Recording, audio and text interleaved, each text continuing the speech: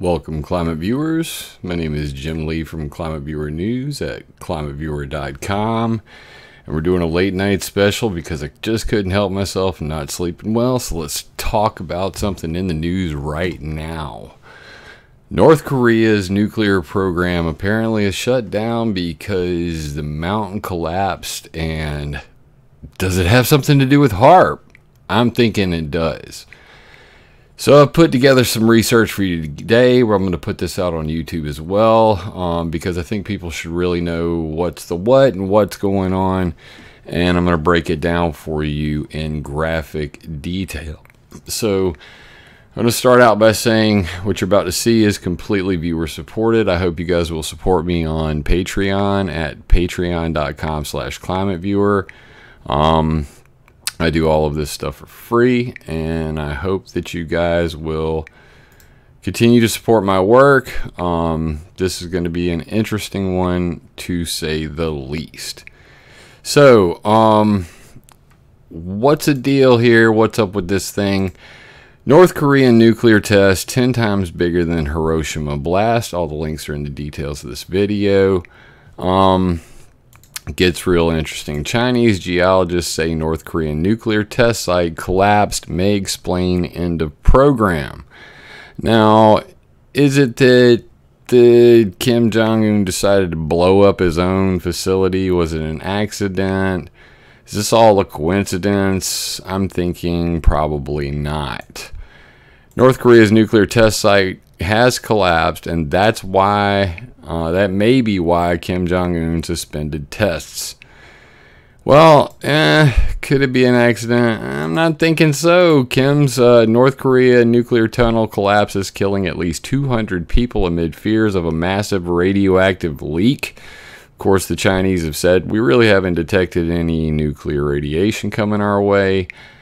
But that's really beside the point. The point of this video is, what happened?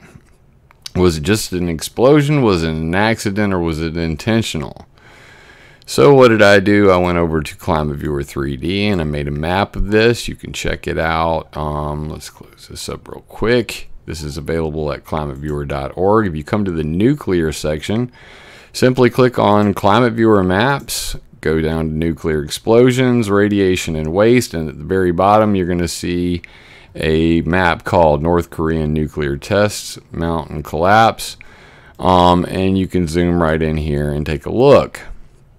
So this is where the nuclear explosions occurred, and this is I believe it's Mount Matnap. I think I was looking at that earlier, but anyway, these are the explosions that have happened over just recently. The one that's being blamed for everything, of course, is this one right here, magnitude 6.3 nuclear test on September 3rd, 2017. So I just made a map out of this so you guys can see it in 3D. And this is the North Korean nuclear test site and where those explosions occurred. As we can see on the screen, we had a magnitude 5.1, a 4.7, a 5.1, a 5.3, and a 4.2, all in this location. And, you know, of course, they're saying that this resulted in the collapse of the mountain here and possibly the ability to set off a volcano. That would be horrible.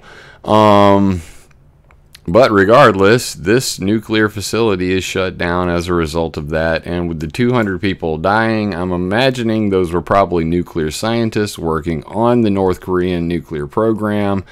So if they're dead, there's really nobody left to work on these nuclear explosions. That'll shut it down really, really quickly. This map will be available on climateviewer.org forever. Now, me being the guy that I am and being extremely nosy, I looked into it, and over on my HAARP page, you can see it here, HAARP and the sky heaters. This is available at climateviewer.com/HAARP. If you just scroll down just a hair right here, you're going to see an ionospheric heater FAQ. Ionospheric heaters are a way to shoot electricity into the sky. They have many different functions. So I asked, why heat the ionosphere? And under that, I talk about the Christophilus effect, a thing that was discovered back during the starfish prime days. You can read all about the Van Allen belts and the upper atmospheric nuclear explosions and the list of artificial radiation belts that were created, and you know how all that came to be. But right in here are other uses of HAARP. This is Secretary of Defense William Cohen. I created this image a long time ago. You've probably seen it on many different websites. Others are engaging in an eco-type of terrorism whereby they can alter the climate, set off earthquakes and volcanoes remotely through the use of electromagnetic waves. Ooh, now we might be getting a little closer to the truth. But most people miss this link right here. Modifies the magnetic properties of our planet to probe underground structures. What are they talking about there? Well, directly from the United States military website, I found this little jewel right here. Imaging of underground structures using HAARP. Interesting fact about that. Let me pull this up here real quick on the sidebar. I'm going to pull this up. I didn't have this one. Underground. Let me do this real fast. Underground nuclear. Let's see if we can find that. Alright. 1 second while I hunt. Anyway, there's an article on probing underground structures on Wired. Let's see, Wired. Using HAARP. 1 second. I should have had this one up before. Alright. Question. Okay. Ooh, maybe they. Alright, here it is. Good, good, good. Let's bring that over here for you now. Pentagon scientists target underground nuclear mole men. And what they're talking about here is using HAARP to look underneath Iran. And I found that kind of fascinating. So back to this article over here. This is from the United States Air Force Research Lab. And they go on talking about non-invasive imaging of underground structure is important for the detection of hidden tunnels and other hazards, as well as resource exploration, mineral exploration, and environmental contamination problems. By the way, we would like to be able to use the HAARP facility to look for underground nuclear explosions. And that's what they're talking about in this Wired magazine. Pentagon scientists target Iran's nuclear mole men. So basically using HAARP to look underground to find nuclear test sites. What does that have to do with, you know, North Korea's nuclear test site exploding? Well, I mean, if you got underground tunnels and you're setting off nuclear bombs and the United States military wants to take a look under there, maybe they're using HAARP. So what does that have to do with this? Why would HAARP have anything to do with collapsing this nuclear tunnel, making some explosions happen? Well, this has all happened before, and it actually has led to a huge change in the scientific community where they put the chicken before the egg and they try to blame it all on just natural science. And it goes like this. Japan earthquake was in the air days before, scientists claim. Now, during the Fukushima Daiichi nuclear explosion, we can also see that on ClimateViewer.com. You can go right here in the same nuclear section, Fukushima Daiichi meltdown. Click on that bad boy. It'll fly you over here, and you can see that this is the Fukushima reactor. It was destroyed by a magnitude 9.1 earthquake right here. That was March 11th, 2011. As a result of this monumentally huge earthquake, scientists said, you know, well, something's up. We saw atmospheric heating above Japan right before the nuclear explosion, you know, the failure of the nuclear plant in Fukushima. And infrared emissions above the epicenter increased dramatically in the days before the devastating earthquake in Japan, scientists say. Of course, this has now led to this whole chicken before the egg thing where they say this. Can electrical signals in Earth's atmosphere predict earthquakes? So what they're basically saying is that the earthquakes, as the ground cracks, radiation is released into the air, which heats the ionosphere. The problem with that is that, people like us, we know about ionospheric heaters. You can come over to ClimateViewer.com, click on atmospheric sensors and EMF sites, and click on ionospheric heaters of the world. And you can see that there are many ionospheric heaters around the world, including the HAARP facility. Now, the HAARP facility can put 3.6 million watts into the sky. It bounces around the globe and it lands in other spots.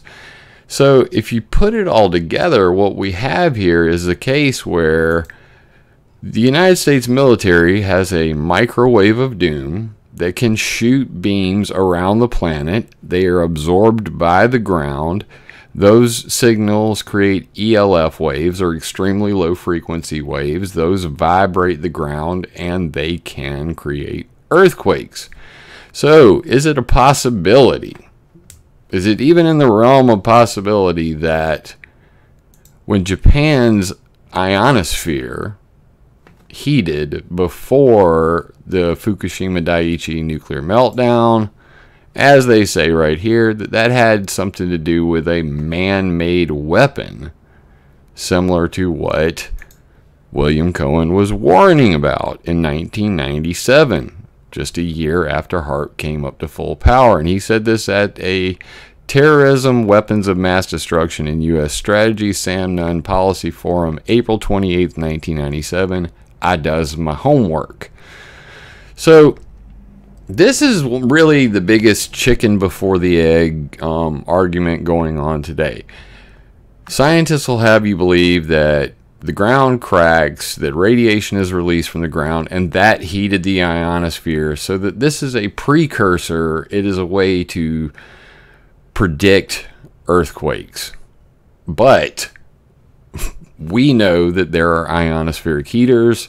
These are man-made devices, and they can heat the ionosphere. And since we do know that these electrical signals do typically precede major earthquakes, and that a major earthquake did destroy this nuclear site in Korea, that it has to be something that's looked into. So that's why I'm bringing this up today. I hope that people will take a look at this. Because it goes way back. I'm over here on weathermodificationhistory.com, and this is September 1st, 1989, International Treaties and Active Experiments in Space. And they say great care must be exerted so that we don't produce widespread, long-lasting, or severe effects, because that would be a violation of the NMOD Treaty. An ability to reduce trap radiation would increase orbit selection for future space-based surveillance systems. So they basically said, hey man, we would like to be able to suck radiation out of space. That way we can put spy satellites in low Earth orbit, and that'd be great, but just as long as we don't violate NMOD, because that'd be horrible. And then we go to, how was HAARP invented? It was invented by the Department of Defense HAARP Steering Group Joint Services Program, where you can read all about how the United States military, the Air Force Geophysics Lab, and Office of Naval Research, February 1990, got together and made plans. They had something called the Workshop on Ionospheric Modification and Generation of ELF, or extremely low frequencies. Here are the names of the doctors and all of the individuals who showed up for that party. Number one on my list is Dr. Dennis Papadopoulos from the University of Maryland. We're going to go into him in just a second. But basically, we have a situation where imaging of underground structures using HAARP, we're looking for caves underground that contain nuclear devices. We're using ELF waves to do that. And these ELF waves have been attributed to earthquakes.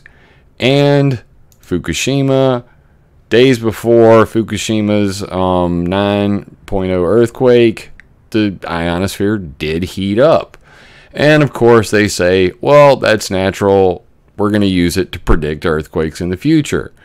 So what's the deal with that? Well, I made a video back, this is 2014, Ionospheric Heaters, How HAARP Really Works. It's available on YouTube. I hope you guys will watch it. It's up to 119,000 views now. And here's the article related to that. And I really broke it down because, thank you to, once again, Dr. Dennis Papadopoulos. I scroll through this thing, I show a couple of ionospheric heaters, I go into the details, but let's go scroll on down here to the interesting part on how it actually works. So you shoot electromagnetic waves into the sky, you use a part of the ionosphere as a big subwoofer. This is called an ionospheric Alvin resonator. And everybody knows my nickname is Resonated, that's why I'm fascinated by vibrations of all sorts. But this IAR, or ionospheric Alvin resonator, is a way to create shear Alvin waves. And these shear Alvin waves are, in my opinion, the method of choice for creating earthquakes and a whole lot more. Because what you're actually doing is creating geomagnetic pulsations. Let's see if we can blow this up a little bit bigger for everybody at home. And you can see right here, standing waves are created. It says compressive magnetohydrodynamic waves, MHD waves, and basically they're using the ionosphere as a compressor. It, you know, standing oscillations of the geomagnetic field lines, which behave like strings with ends fixed in the ionosphere. Everybody's probably heard of Nick Begich and how to play harp, you know, harp strings in heaven. But basically these are trigger to PC1 emissions, and that these very low frequency waves can be shot into space and then come around the planet following the Van Allen belts and land in different locations. So we have a situation where basically this HAARP facility and facilities like it can be used to heat the ionosphere. So is it that North Korea accidentally blew up its own 200 scientists in an accident? Or were we being the New World Order, the Five Eyes, the Anglosphere, Auscanzucus, Australia, New Zealand, Canada, US, UK, that the owners, the operators of ionospheric heaters were probing for nuclear, you know, the nuclear program in North Korea, and either A, they created an earthquake, and that set off this chain of events, or B, just the power generated by that shot at the mountain, you know, set off a nuclear bomb. I mean, is it possible that the very large explosion that occurred right here, this 6.3 on September 3rd, 2017, that had something to do with it? Well, I pulled up this information from the USGS website, and that's where I got this information from. Let's take a look at that. Let's see, copy image location. Let's pop it up in a new tab. And you can see right here, this is where I got the information from, imagery of explosion site, and that's the big explosion right there, the 6.3. So to me personally, I'm thinking this was not an accident. During the whole Iran deal, we actually used a virus. We, being Israel and America, created a virus called Stuxnet. And we implanted that virus in the Bashir nuclear radioactive reactors, and we destroyed their reactors with a virus. So wouldn't it be much more convenient if you could just fire some electricity into the sky, create an earthquake, and destroy it from afar while saying you're just looking underground? I think that's completely possible. And that's why I'm bringing this up today to you. So this article, How HAARP Really Works, you can go into it and look at all the details from Dr. Dennis Papadopoulos himself. And what you see in this image specifically right here is that there are many different ionospheric heaters around the world. And particularly right here in this one, we can see that depending on where the ionospheric heater is where the signals are going to land. So we have Arecibo, HAARP, ISCAT, and Sura. Many different ionospheric heaters to choose from, but regardless, I'm getting the feeling that somebody more than likely shot a whole bunch of electricity towards North Korea. They either set off the nuclear bomb using this electromagnetic radiation directly, or there is a possibility that an earthquake set all that off, and that's the rest of the story. So how do they do that? There's two different ways. The old way was called polar electrojet heating, and the electrojet is basically around here on the North Pole around the aurora. The electrojet is this big electrical signal around the North Pole, and they would pump electricity into the electrojet to make a, as Dennis Papadopoulos called it, virtual antenna in the sky. So you heat a portion of the electrojet, it says right here, auroral or equatorial electrojet current, and then that in turn turns our own planet into a big subwoofer, which creates ELF waves that can go down to 0.01 hertz, and these vibrate the ground. Then they came up with a better way to do it, and this is called ionospheric current drive, ICD, and this allows them to not even have to use the E-jet, the electrojet. They can be implemented anywhere, anytime in the world. And what we're actually doing here is we're heating an even higher portion of the ionosphere. I'll blow that image up as well. And what happens is these ionospheric heaters, they heat a portion of the sky about 300 kilometers up, and as right here you can see MS waves. These are magnetosonic waves. The magnetosonic waves, they heat a lower portion of the ionosphere, which in turn creates shear Alvin waves, which then shoot off and do their damage. That's what it's talking about. Injects MS and SAW upwards and ELF in the Earth Ionosphere Waveguide. So basically, HAARP facilities, ionospheric heaters, they create virtual antennas in the sky that create magnetosonic waves, shear Alvin waves, and very low frequency waves, which have been attributed to earthquakes. And if you believe, where's it at? What Secretary William Cohen's saying, he says can set off earthquakes, volcanoes remotely through the use of electromagnetic waves. This is not a coincidence, but that brings us closer to the end of the story. Didn't they sell HAARP to the University of Alaska? So are the people in Alaska, the University of Alaska, doing this, or is it still the military? I'm thinking it's the military, and this is an article I wrote in 2014. As you guys know, I've been really following the chemtrail phenomena, the cirrus cloud creation by aircraft, and I haven't really been keeping up on HAARP lately. Well, that's going to change shortly because we're going to get to the bottom of this and get you guys up to date. Because basically, HAARP is old school technology. HAARP's on boats now. HAARP's on satellites now. It's in many different places. From an article titled Air Force Aims for Weather Control, they describe something called the Microwave Ionosphere Reconfiguration Ground-Based Emitter, or MIRAGE. And it says the work involves using plasma and ionized gas to reconfigure the ionosphere. MIRAGE would employ a microwave transmitter on the ground and a small rocket that shoots off chaff. As mentioned in my previous video, yes, they shoot electricity into these plumes of aluminum and barium that come from sounding rockets.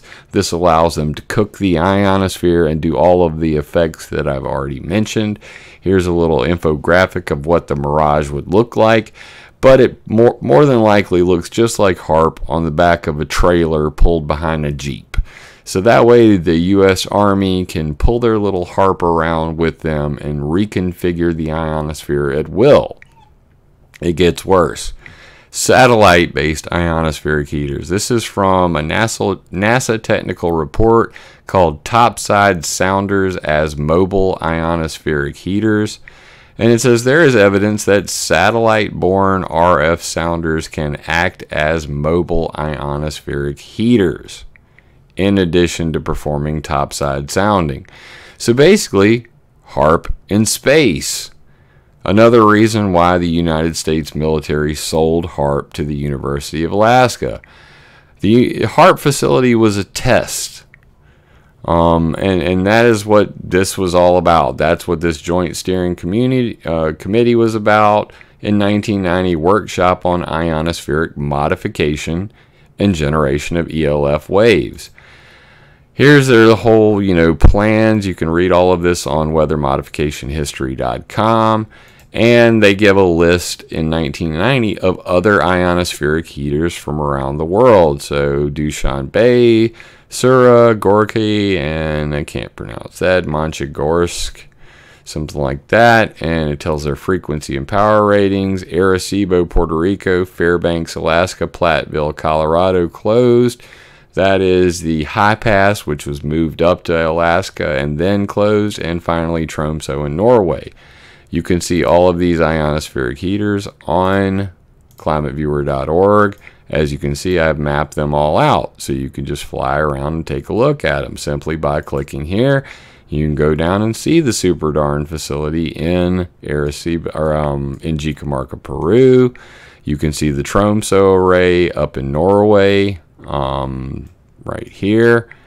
Details on each one of these, 1.2 million watts. And the Russian Sura facility over here. And finally, the Arecibo facility that they were describing in that paper is still in operation. The one that they were talking about in 1990 was actually destroyed by a hurricane. But now they've rebuilt it and put it back in the mountain. And you can see photos of that and details on it as well. So ionospheric heaters are used for many things. Generally speaking, most people try to focus only on weather control. They don't really talk about space weather modification at all.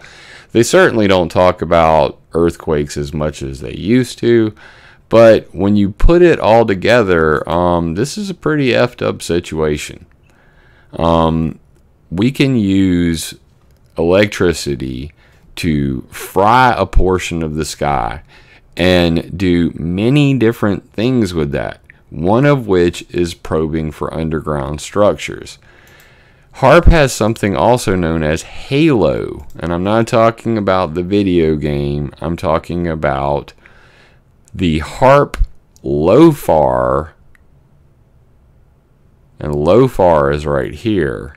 LOFAR is the low frequency array, and basically it's an array of antennas that basically look for low frequency waves. It's connected to something called the Blue Gene supercomputer, and what you get is a situation where you shoot the ELF waves into the sky.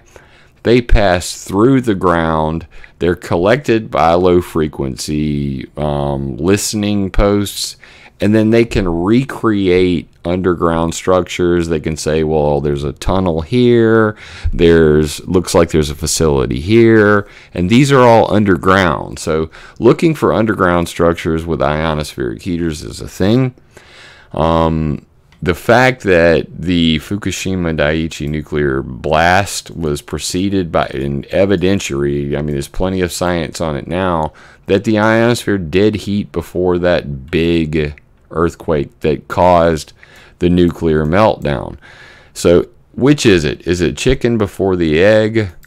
I'm thinking not so much. I'm thinking that all of this cesium got dumped into the ocean because an ionospheric heater caused this.